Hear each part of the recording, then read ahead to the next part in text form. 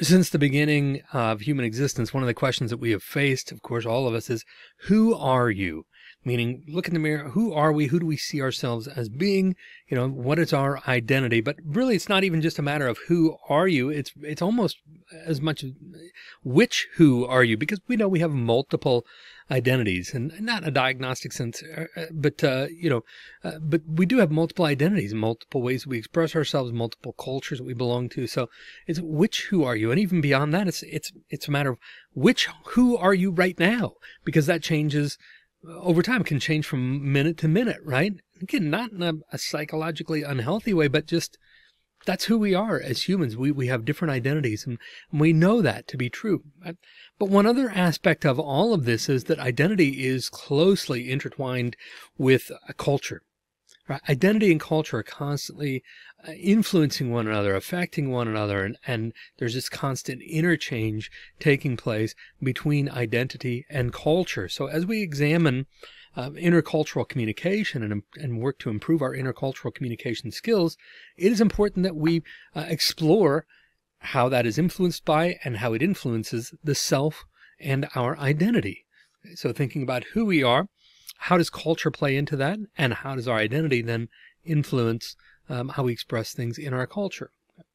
So first, let's define a couple of things real quickly here.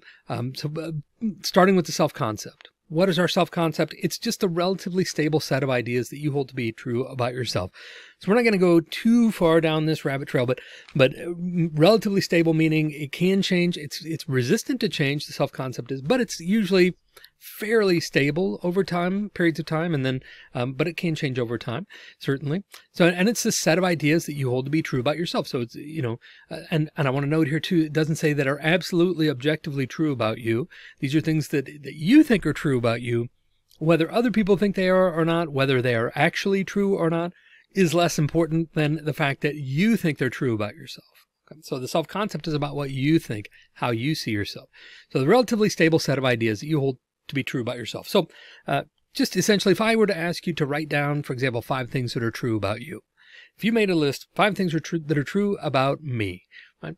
And on that list, you might put, I am tall, I have dark hair, I am a good basketball player, I am loyal, I am a Lord of the Rings fan, whatever, whatever you're thinking about yourself to be true, that's your self-concept. Whatever would be on that list, and it's more than 5 things, but whatever is on that list, if you were thinking about who am I and you wrote it down on that list, that's essentially your self-concept, the relatively stable set of ideas that you hold to be true about yourself. Now, then we get them beyond that. A lot of times we start to use the same terminology for some different things, but it's not that they're the same thing. So our self-concept is actually different from self-esteem, because then we could go beyond that and say, okay, these are the things that I see as true about me, but how do I feel about those things then? Right? Those things that if after you make your list, if you look at each of those items and you say, okay, I think that's a good thing. I like that about me, or I think that's something I wish I could change, or, I just don't care about that. And note that these things can change over time, but that's our self-esteem, right? The self-concept are those things that we listed. It says, this is true about me. Our self-esteem then goes one step beyond that and says, how do I feel about each of these things? How do I feel about them? How do they make me feel about myself? So self-esteem then is the value that we place on the attributes that we perceive to make up our self-concept. So again, what value do we place on them? How do we think about them? When I was, if I were to say, okay, I am, I'll just come out and say it. I don't know if you can tell, but I'm losing my hair. Right? My hair is thinning. It's not just starting to go. It is virtually gone. Right. And and I just cut my hair, so it's really short right now, but I'm losing my hair. Now, I will tell you, I used to have a long, luscious hair, right down to the middle of my back. No joke. I used to have really long hair in college. And so the value that I've placed on my hair, though, has changed over time. I could look at my hair and say, okay, my hair is short. My hair is brown. You can't really see it, but it's graying. It's kind of getting some pepper on there, but it's or some salt and pepper. But so it's graying, it's balding. And if you would have asked me 15 years ago and I said my hair is thinning, I would have been in a panic, right? I would have been desperate to see what I could do to change that. And now if you ask me about it, my self-esteem would say, it would still be on my list. My hair is thinning. I really don't care. You know what I mean? I cut my hair short. It's kind of convenient. I don't have to worry about it. I don't spend a lot of money on shampoo or hair products, right? That's nice. I can cut my own hair now because I keep it simple like this.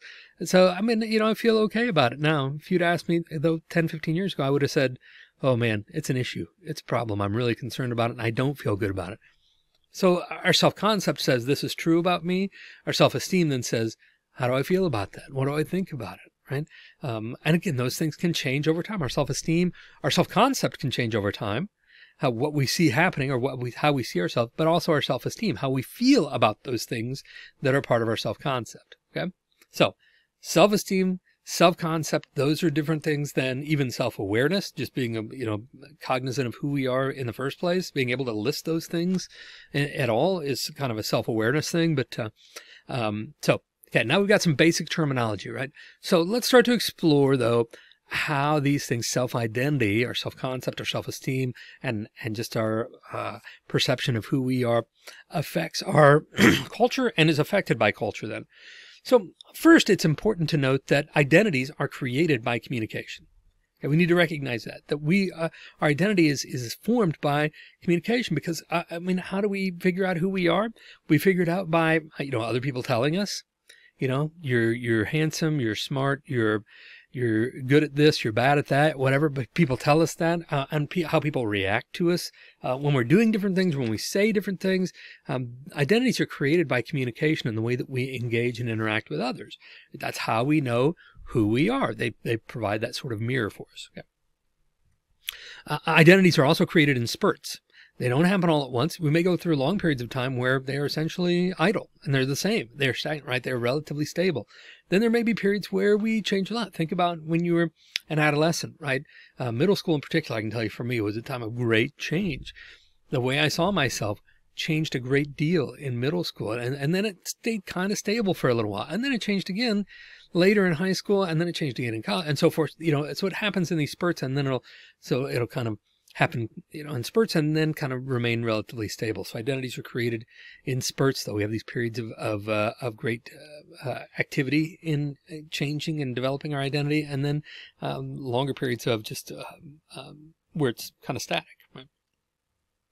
Most people develop multiple identities, as we were talking about. You develop multiple identities. Now, again, this is not a diagnostic thing. We're not talking about a psychological issue. We're talking about, you know, you're different at work maybe than you are at home. Not that you're literally a different person. This isn't Mad Men, right? Where you got, you know, Don Draper taking on somebody else's identity. Oh, spoiler alert. Sorry. But that's an old show. I don't feel responsible for that. But we're talking about, you know, when I'm at work, I talk about work things and I use a particular language related to work. And then when I come home, I don't use necessarily the same terminology with my family because they're not in that world. And so they wouldn't understand it. And I'm just, you know, I'm different at work. And, you know, my wife and kids will note that if you ask them, my voice changes when I'm talking on the phone or when I'm teaching in particular, because I'm a professor. That's what I do for my job. And so they'll say when I'm in class or when I'm speaking on a topic and talking about communication, my voice changes. So the voice you're hearing now, my wife and kids would say that is not your regular speaking voice. And in fairness, I used to work in radio, so I do probably have a different voice that I've developed for these types of things in order to try and be more effective in that regard. But anyway, my voice changed. So I have multiple identities, and we have different identities. You might be different. You might be totally just kind of what people would consider just kind of a regular, normal person, and then you go to a comic book convention and you take on this entirely different personality, maybe literally, right? You dress up as your favorite character or whatever, but you may just become a kid. I love amusement parks, and again, my family always cracks up every time we go to an amusement park. They tell me that I giggle like I'm 12 years old anytime we're on a roller coaster. And I don't notice it, but I have a different identity apparently when I'm in an amusement park. I revert to childhood, and because I love doing that. So we have these multiple identities, and this is a part of who we are. Okay. Now, identities may be assigned or they may be voluntarily assumed. Okay. What that means is some identities we may have a chance just to choose whether we take them on. You know, I chose to be a fan of roller coasters. Nobody forced that on me. Nobody forces me to be different. Nobody forces me to take on a different identity at work. It's just something I do because I think it'll help convey the information and be more effective in my job and things. So, so nobody forces that on me.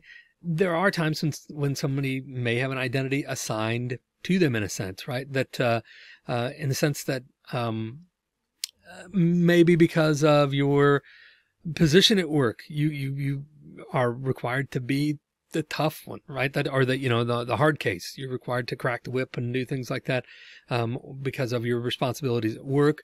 We could look at childhood order sometimes, and you could say that those are kind of assigned in a sense, that older kids are oftentimes expected to help take care of their younger siblings. So their identity becomes as like a pseudo parent in a sense. And so, I mean, and may not be intentional or expressed outwardly like that, but explicitly, but we just kind of do those things sometimes. So it may be assigned to us, but it could be voluntarily assumed. It just depends on the identity and what's happening. And lastly, it's important to note that identities are developed differently in different cultures.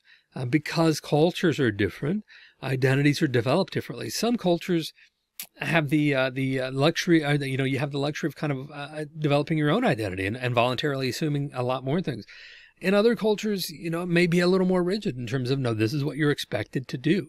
And so your identity becomes, am I completing that? Am I doing that? Or am I not doing that? And in which case I feel like an outsider and feel like I'm, that there's something wrong with me, whereas in a different culture, it might be totally normal. So, but different cultures have different expectations, different ideas of what should happen, of course. And so as a result, these identities then that are developed are going to be different depending on the culture that you're in.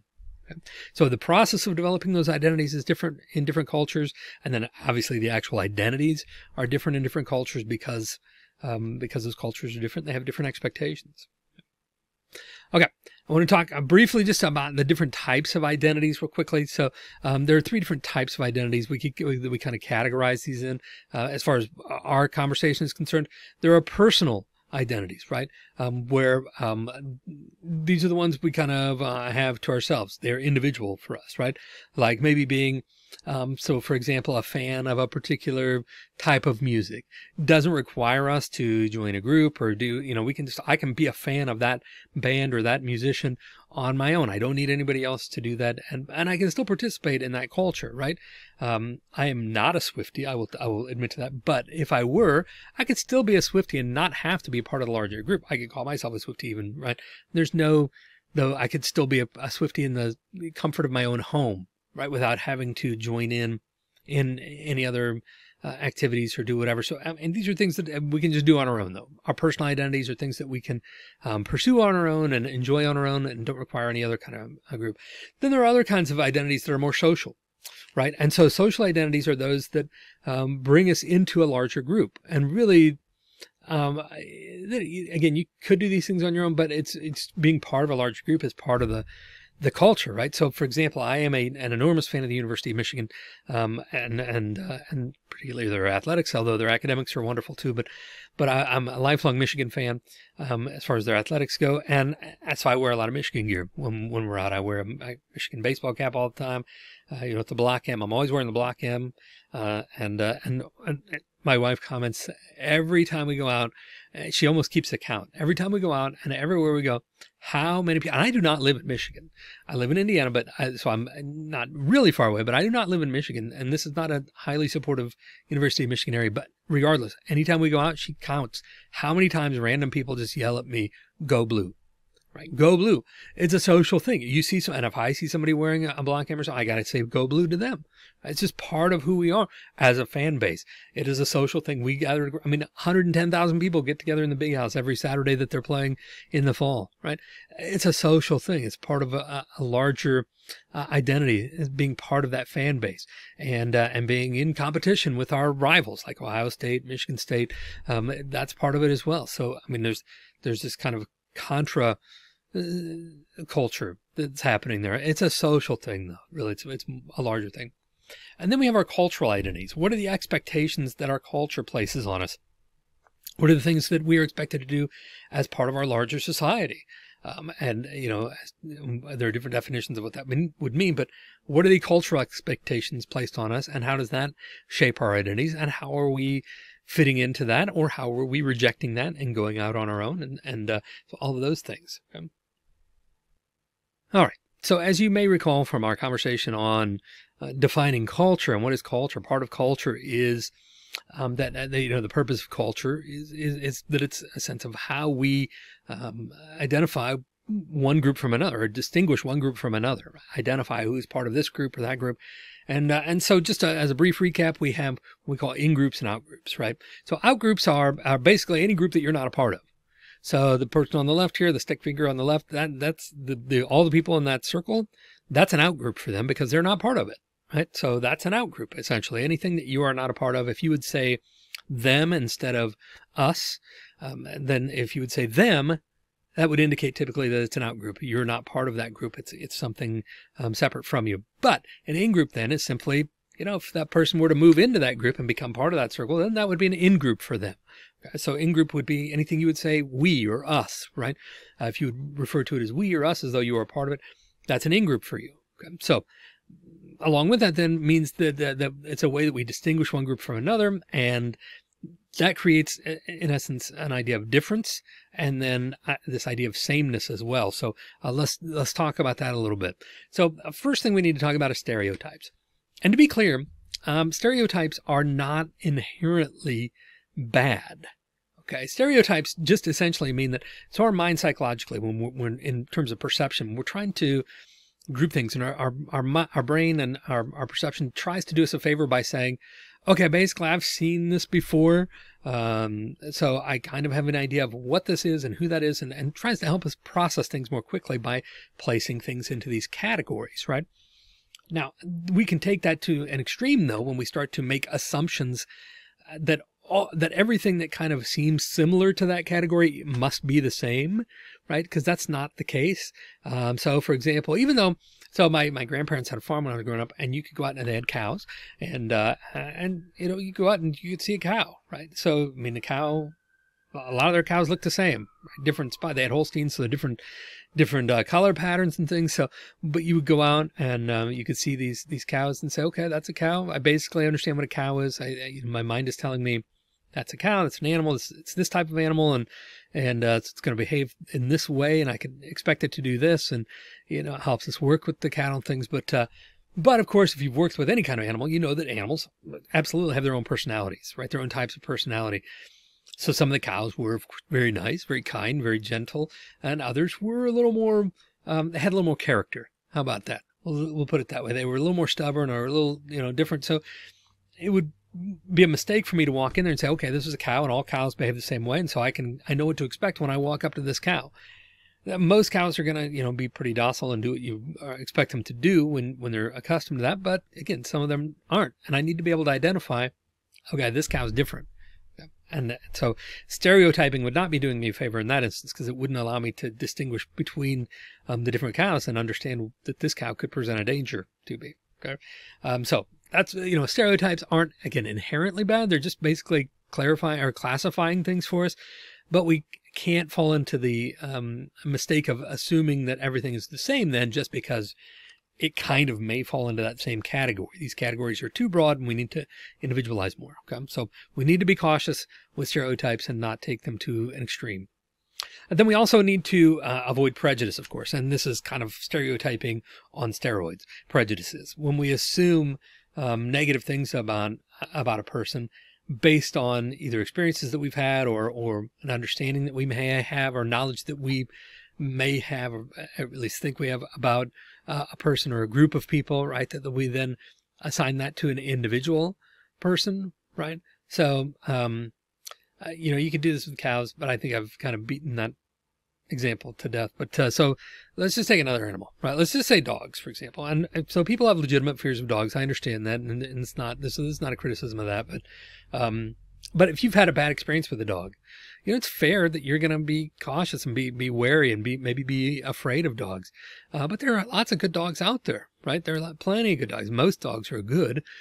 So it's kind of prejudicing against them to not afford them the same opportunities, right? So obviously there are larger societal impacts of this, and we see this a lot with just, one clear example is with minorities. Pick any minority that you like, and you'll see lots of prejudice when we have an idea of what that minority is like. As somebody from the non-minority class, I guess I'm saying this. So, it's historically that's been the case, that we look at, again, we stereotype a group, and then we take it one step beyond that and say, well, because of this, I'm going to behave in a negative way, or I'm going to treat them differently and not afford them the same opportunities because of my feelings about that group or my experiences with someone from that group, not even that group as a whole, but maybe just someone who may look the same or be from the same area or whatever, right? I mean, there's lots of things. So again, stereotyping, not always bad. Prejudice is it's virtually always bad. I mean, it has, negative connotations all the way around. We need to be cautious of that. We also, though, need to be wary of assumed similarity. We can't just assume that everybody is the same as us. That's a tendency in communication. We tend to assume that other people are like us. Right? We want to be cautious of that as well, because nobody's the same as us, and they may be different just because we assume similarities. I used to share an office with the guy who was very active in local Democratic politics, right? And so we shared an office, and it was great. And he had some friends that would come in, and he had friends from, this is local politics, so it's all pretty friendly. So he had very close friends who were both Republicans and Democrats. And they would come in, they all worked with us. They would come in and they would all just talk politics.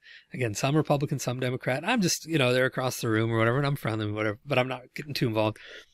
And then they would also come in, though, when my office mate wasn't there, to see if he was there. And if he wasn't, they would start talking to me, and they would assume, both sides would assume that I was on their side. They assume that, hey, Josh he's a logical, reasonable person. So obviously he must agree with me and be a Democrat, or must agree with me and be a Republican, right? Until one day we're in the office and my office mate is there and we're having a conversation, and one of them says to me, right, Josh will help. Josh will support me on this, right? And my office mate said, why would he support you on that? He's not a Democrat. And the other guy said, yeah, I know, he's a Republican. I said, and my office mate said, he's not a Republican either. He's a libertarian. And they were both shocked. They said, we just assumed that you were, both of them assumed that I was on their side. And I said, no, not really. I just, I don't really fall into either party. So, but we do that. We assume that others are like us. So we have to be cautious of that as well.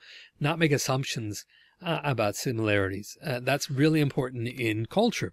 Right? When we have people from different cultures, we can't just assume that everybody's going to be the same as us. Right?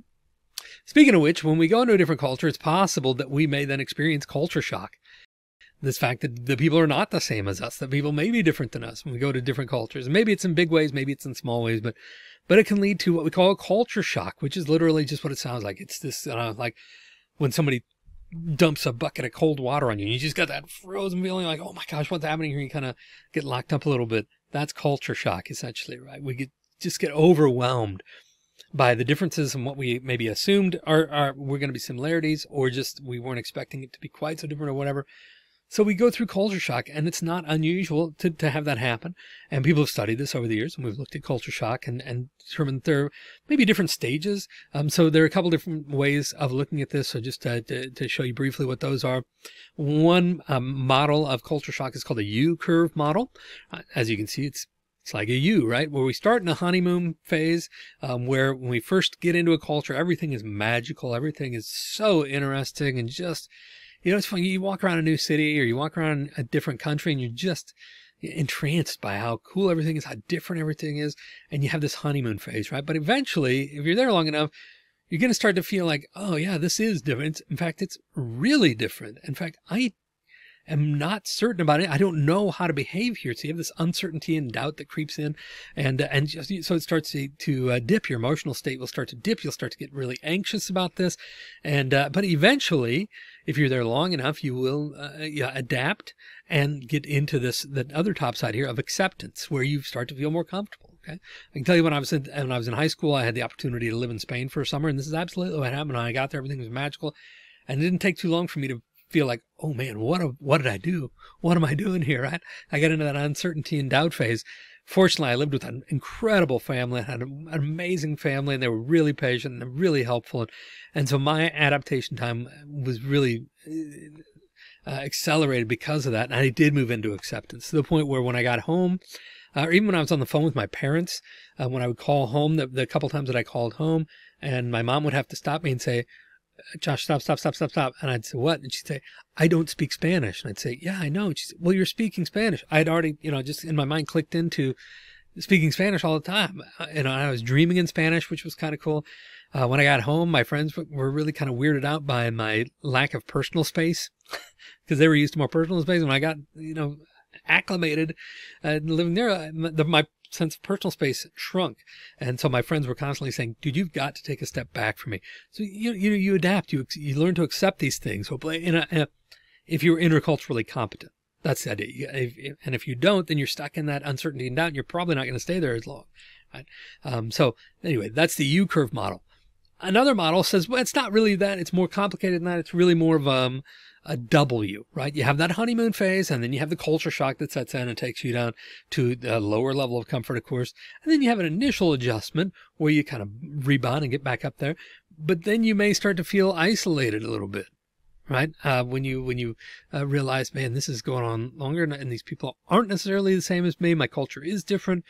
And you start to realize that, but then eventually, again, you may hopefully get into that acceptance integration phase. So it's a W, it's up and down and up and down and up again. That's the W. But the truth is, most modern studies would tell you that while these are both helpful and in understanding intercultural communication, they're not really totally accurate. And the truth is that we don't really know. We don't really know what's happening here, right? There's no set model. It all depends on so many different variables, the person and the culture, and how different is it actually? And, we're more likely to acclimate quickly when we move to a different town, that's 20 minutes away. That'll be culture shock, but at a lower level. And if you're more accustomed to that, right? If you're somebody who's okay with that ambiguity and really likes that kind of adventure, that'll affect it as well. So there's no real set pattern for culture shock necessarily. I think most modern studies would say that it's, the U curve and the W curve were kind of helpful in setting that initial stage. But the truth is, it just kind of depends. Depends so much on so many different things, right? So we got to keep that in mind. All right. So what do we do here? Well, how do we do this? How do we develop intercultural competence? How do we develop this intercultural communication competence? Well, there are really three important stages that we're going to look at. The three important concepts for doing that. The first is that we have to foster attitudes that motivate us. We have to have the right attitude, okay? To be open to these things, to be open to exploring these different cultures. And then we also have to discover knowledge that informs us. We have to become knowledgeable about that culture. We have to dig in and really learn about that culture so we have the information that we need to be able to adapt and to be able to understand what's happening there. And then finally, we develop these skills, right, that are going to be important for enabling us to accept and integrate into that culture. Okay? So again, our attitudes set the stage for all of these things. Our attitudes will affect our willingness to learn new things and our willingness to develop skills and just our willingness to be a part of those cultures. And so our attitude, our mindset has to be in the proper space for that. Then we develop the knowledge of that culture so we can learn about it and learn what it's going to take for us to be a part of that culture, to integrate into it, and to, if that's something we're going to do. And then we need to work at developing the skills, just like we would anything else. If you wanted to become a better free throw shooter in basketball, you need to work at it. You need to develop the right skills, the right kind of stance, and the right hand positions, and the right kind of wrist motion in your shooting hand, and those types of things. You'd work on those skills. The same is true in intercultural communication. You have to work at the skills that are going to be important to integrating into that culture, and learn to make those part of our muscle memory in a sense. So hopefully you can see now how closely intertwined identity is with culture. All of these things are really intertwined with and such a critical aspect of culture. And so again, culture influences our identity. Certainly, our identity is formed in part based on our culture, but identity also will inform our culture and will influence our culture. Will influence. If I see myself as a sci-fi fan, then I am more likely to embrace the culture of Lord of the Rings and Star Trek and Star Wars and so forth. And if I'm not a sci-fi fan, if that's not part of my identity, then I'm less likely to want to be a part of that culture and to embrace that culture, right? So these things are really closely intertwined, identity and culture, and they're really important to one another. If you have questions about your identity and culture and how all of that works together, please feel free to email me. I'd love to hear from you in that way. In the meantime, I hope this helps you have a better understanding of what it means to have a culture, what it means to identify something within ourselves, to have that self-concept and self-esteem, and then how it does influence our culture, and of course, vice versa.